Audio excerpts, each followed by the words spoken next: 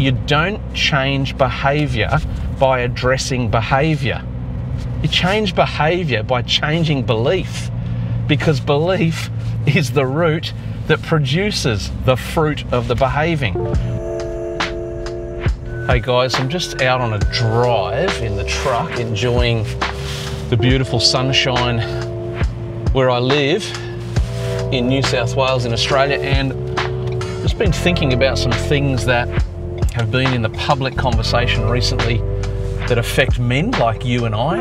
And I was reflecting back on this fairly recent change that happened in the state of Victoria, which I actually think is not going to be just a one-off incident. I think it's actually going to turn into a little bit of a pattern, sadly. And so because I think it's going to become a pattern, I wanted to talk about it, because if I'm right, you and I need to have a say in this conversation as well, not just the decision makers in government. And what I'm talking about is, recently here in Australia, we had one of our state governments appoint a new position. And the position they appointed in their state government was called the Minister for Men's Behaviour. Now, if you're watching this from overseas, please don't laugh at all Australians, because we're not all that stupid. And if you are laughing because the title of that role sounds stupid, then please go ahead, because it is stupid. And that's really what I wanted to talk about.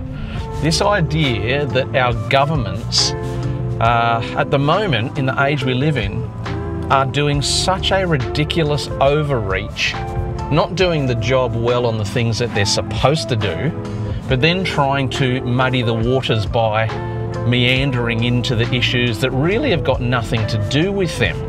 Now, let me give a bit of background to this. The Minister for Men's Behaviour in Victoria in Australia, as I said, I won't be surprised if this becomes a bit of a precedent across our whole country where more of these roles get appointed.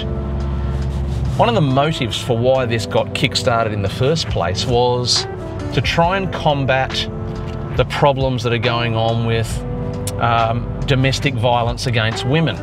So let me start there first, and then we can come back to the lunacy of such an appointment and talk about the real issues on this subject. The first thing to say is that, of course, any man that's worth his salt, any man that is remotely a good man, not only would not condone physical violence towards women and children, but he would vehemently stand against it, as I do.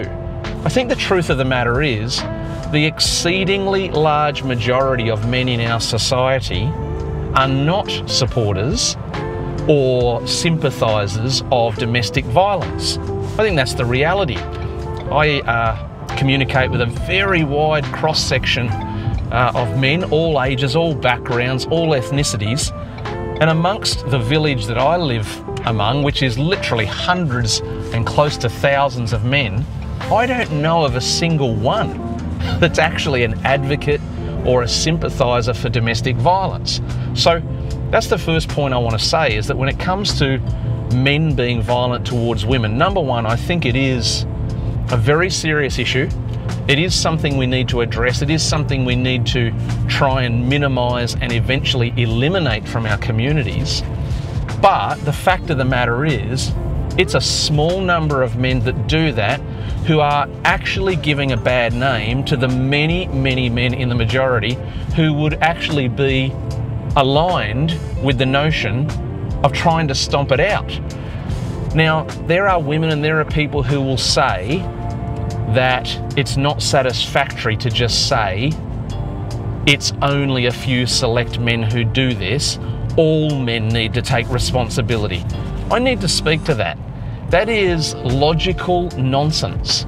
You cannot ask men to bear the sins and the consequences committed by other men. That's not how life works. The people who are trying to prosecute that argument would not allow themselves to be subject to such a ridiculous protocol that they should pay the price for other people's errors. And we cannot ask all of men to pay the price for the sins of a few. What we've got to do is we've got to bring better consequences for those who do commit these kinds of crimes. And then we've got to do better in family life and village life in raising our sons and our young men to take different choices. And it's not just about choices to do with women. It's to do with choices about who they want to become as young men.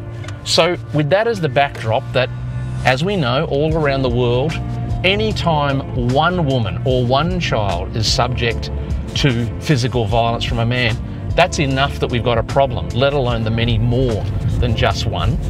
And I am a supporter of standing against domestic violence. I think I've covered that enough now. But let me move on to this idea of the appointment of a minister for men's behaviour. Let me use an old phrase. What a crock. What an absolute crock that is. You do not change behaviours by appointing government officials to intervene and really interfere with matters that belong to family and village. Now, most people around the world would agree with me that if you want to find the fastest track to stuffing something up, you put it in the hands of government to do. Government very, very rarely solves the problems of society, and very rarely are the innovators of solutions. The fact of the matter is, private family, private enterprise, private individuals always do a better job of being accountable for actions and making decisions that bring true and lasting change. So that's the first thing I want to say about this. We do not need a minister for men's behaviour. In fact, I find it offensive. It's insulting that any government would get so full of themselves and their own opinion that they actually think it's their right to take up this role, and number two, that they actually think they're going to be effective anyway in this role. It will be a grand failure, but we will all be told that we need it. We will all be told that we need the big brother of government to watch our behaviours. We do not.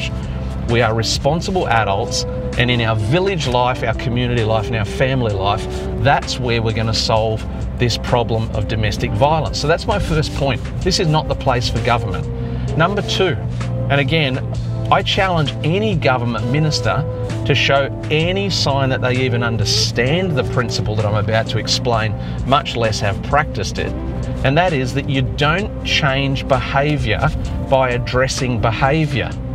You change behaviour by changing belief, because belief is the root that produces the fruit of the behaving. This is true in family life, this is true in professional sport, this is true in business, education, the art world, government. It doesn't matter what sphere of society you're looking at. If you want different outcomes, you have to address the beliefs that start the behaviour in the first place. So if we want to see better behaviour from some men, we have to start with changing the belief. And the way we change the belief is by releasing and empowering more good men in the family, more good men who are dads, more good men in the workplace, more good, strong men in sport, community sport, government, public service, you name it, every area of our society. We do not change this issue by having a top-down, dystopian approach where we think that government can fix our problems. It's such a bad rationale to believe in that if we lean on government, they will make our problems go away. I don't personally have an axe to grind with individual members of parliament in government. In fact, I have friendship with some quite senior parliamentary figures in our country. However, that doesn't change the fact that government as an institution is better at creating problems than they are at solving problems.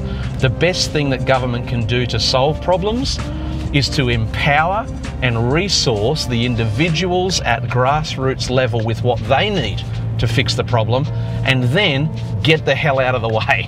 That is the best way for government to have a positive input on changing things in society. And so I wanted to get your take on this. I wanted to get your view. I don't think having a minister for men's behaviour is going to do a damn thing, actually. In fact, I think it's going to cloud the issue, confuse the issue, and bring more stagnancy and more aggravation to what is a very important subject, and that is that we do better as a society to look after women and children, which is part of the role of good men. We make better men in our society by making stronger families, stronger communities, stronger village life where we empower those at the grassroots level. Fathers, husbands, young men, old men, we've got to empower them with making the right beliefs about the character they want to have and the men that they want to become. That's the way we change the behaviour, not by installing some random, detached, out of touch government minister who is simply going to write more policy and more legislation and throw our taxpayer dollars at it. I want to hear your thoughts. Do you disagree? Do you agree? Do you want to pose a question? Do you want to add a comment to this whole conversation? It's just one of those things that I was thinking about recently, about the fact that, yeah, we can do better as men, I get it, but the way we go about it is not by having more government overreach in our life. We need less of that, and we need more empowerment of men at a grassroots level. If you haven't subscribed to the channel, why don't you go ahead and do that? And as I said, drop me a comment below about your opinion on this matter, and I'd love to see you in another episode real soon. Talk to you then.